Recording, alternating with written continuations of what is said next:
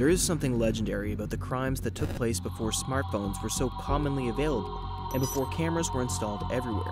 Before the times of these safety measures were the incidents that caused the safety measures to be necessary. This is especially true when you take the story of D.B. Cooper into consideration. A story greater than anything Hollywood could have thought of, the notorious crime stays in the minds of crime enthusiasts even now, a half-century later. This tale involves a bomb threat, a plane hijacking, and one of the most thrilling escapes in recorded history.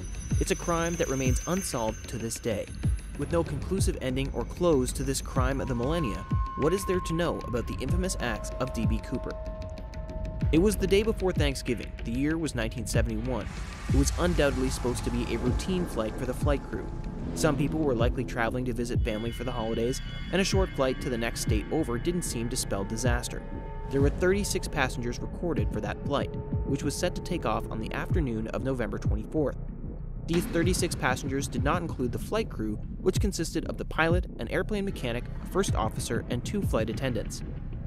Passengers were boarding onto this flight, flight number 305, at the Portland International Airport in Portland, Oregon. Amongst the passengers boarding the plane was a man, described as being in his mid-40s. The man was unassuming enough, lacking a unique or particular accent of any kind.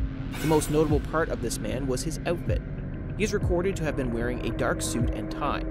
He was quiet and didn't raise much of an alarm for any of the people around him, traveling with a lone briefcase. The ticket the man purchased was one way and cost $20, or a modern-day equivalent of about $135. He was seated in an aisle labeled 18C. As the plane took off, no one could have known what was about to come. In the briefcase of the unassuming man was a mess of wires, and on his mind was a diabolical plan the world had yet to see. The only name gathered amongst the flurry of his actions and the aftermath would go down in history: Dan D.B. Cooper. It was shortly after takeoff when Cooper grabbed the attention of one of the flight attendants. The flight attendant's name was Florence Schaffner, age 23 at the time. When she came to tend to Cooper, he gave her a slip of paper. Reportedly, it was common for men who were traveling alone during these times to slip stewardesses' phone numbers or hotel information. Assuming it was another form of unreciprocated interest, Schaffner picked up the slip of paper but continued with her duties. It would be shortly after this, the next time she was passing by Cooper, that the terrifying truth of the situation would become apparent. Cooper grabbed her attention once more and beckoned her closer. When she was close enough, he quietly told her she needed to read the note and indicated his briefcase contained a bomb. Stunned, Schaffner read the message, which told her to sit next to him and reiterated his possession of a bomb. Cooper moved to the window seat of the row, and Schaffner sat beside him in the aisle seat. Showing her the briefcase, which was filled with wires, red sticks, and a battery, he told her he wanted her to write down his demands. Doing as she was told, Schaffner wrote down Cooper's demands of 4 parachutes and $200,000 in $20 bills. He wanted these things to be delivered when the plane landed in Seattle. If the demands were not met, he threatened to blow up the plane and kill all of those on board. Going to the pilot and allowing him to read the note, Air Traffic Control was immediately contacted about the terrorist situation. Air Traffic Control was just as quick to call Seattle police, who phoned the FBI. It was a short matter of time before the airline's president was being called. The president of Northwest Orient Airlines, Donald Nyrup, quickly advised Cooper's demands be met as promptly as possible. When Schaffner returned to let Cooper know his demands were being met, he advised that she return the note, which she did. Unfortunately, because of this, the exact wording of the note is unknown. After this, Cooper instructed Schaffner to tell the pilot to stay in the air until the money and parachutes were ready. Acquiring the items was difficult, as Cooper was very precise about how he wanted the items given to him. He made sure to specify he wanted bills that were not sequential, but instead random, making it more challenging to track future usage.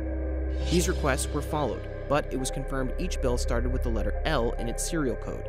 The parachute request was more difficult than the money to abide by, as military parachutes were offered first but were quickly declined by Cooper. Cooper wanted civilian parachutes and wanted 4 of them, leading officials to believe he planned on taking an airborne hostage. They had the thought of giving him rigged parachutes but didn't want to risk the lives of innocent people who may be taken hostage by the criminal. When Cooper's demands were prepared, further instructions were given to those who planned on delivering the material needs. For example, a car was to drive to the plane, and whoever delivered the items must come unaccompanied. These demands were met, and Tyne Mucklow, the second flight attendant, was instructed to get the things. When she reboarded the plane, Cooper released the other passengers and Florence Schaffner, but kept Mucklow and the 3 other male airline employees. Once the plane was refueled, Cooper ordered the plane to take off on a course to Mexico City. However, he had very specific requests for how the aircraft, a Boeing 727-100, should fly. Cooper ordered the plane to stay below an altitude of 10,000 feet and keep airspeed below 150 knots. Cooper also advised the pilot to depressurize the plane cabin. When the pilot told Cooper that he wouldn't be able to make it to Mexico City with his flying instructions on the gas capability of the plane, it was agreed the plane would make a stop in Reno, Nevada for a mid-trip fuel stop. After all these details had been figured out, the aircraft was off the ground by 7:46 p.m. When the plane was officially in the air, Cooper ordered the crew into the cockpit with the doors closed.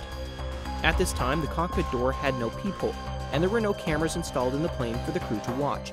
They were trapped in the cockpit with no way of knowing just what Cooper was doing. It was 14 minutes after takeoff that a light on the plane's monitor indicated an open door. Over the intercom from the cockpit, the pilot asked if Cooper needed assistance or if the crew could do anything for him.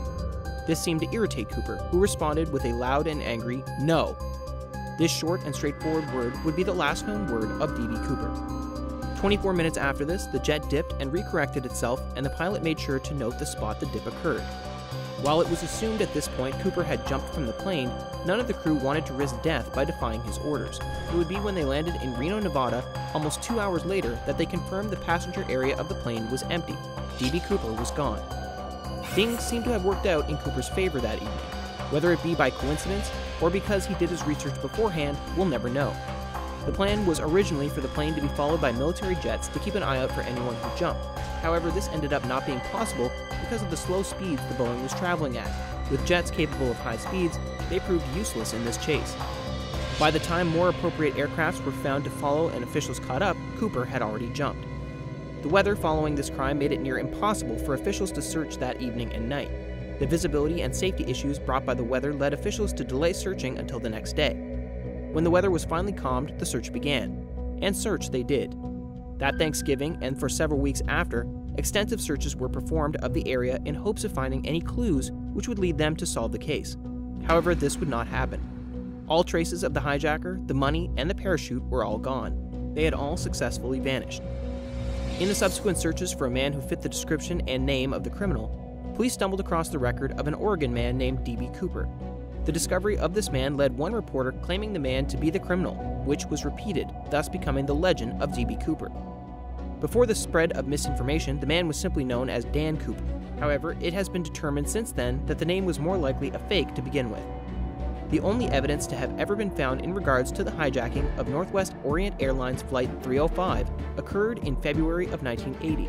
About 8 years and some change after the crime, a boy stumbled across bundles of $20 bills. The serial numbers listed on the bills matched the listed serial codes given to Cooper. The boy, who was 8 years old, found them in the Columbia River. New searches were held in that area, but if any evidence remained, it was likely destroyed with the eruption of Mount St. Helen in May of 1980. The discovery of these dollars has led many to believe that Cooper did not survive his skydiving escape. If he had made it alive, certainly he wouldn't have misplaced such large amounts of money along the way. Not to mention, the beginning of winter in the American Northwest is nothing to take lightly. Others aren't so sure, though. Over the half-century of time between the crime and modern day, many people have come forward claiming to be D.B. Cooper. Just as many have come forward to claim D.B. Cooper was a relative of theirs. The FBI had taken some time to investigate some of these claims, but none of them ever led to anything. As a result, it would be 2016, almost 45 years after the crime was committed, that the FBI announced they would no longer be putting resources into the search of D.B. Cooper. The FBI also went on to clarify that this case closing does not mean that the case was solved. D.B. Cooper's identity has remained a mystery to this day, and will likely always remain a mystery. Whether or not he survived his jump will likely forever remain a mystery, and will always be amongst the first tales told when someone asks about the craziest true crime tale to date. Dan D.B. Cooper is forever cemented in American history. What do you think of the story of D.B. Cooper? Are you surprised that a case like this has remained unsolved for so long? Do you believe D.B. Cooper survived his jump from the plane? Or do you, like many others, believe the cash found in the Columbia River is a sure sign the man didn't make it? Whatever thoughts you may have, leave them down in the comments below. If you have any recommendations for true crime topics you'd like to hear covered, recommend them down below. Until next time, remember to subscribe to stay up to date with our true crime content. Stay safe.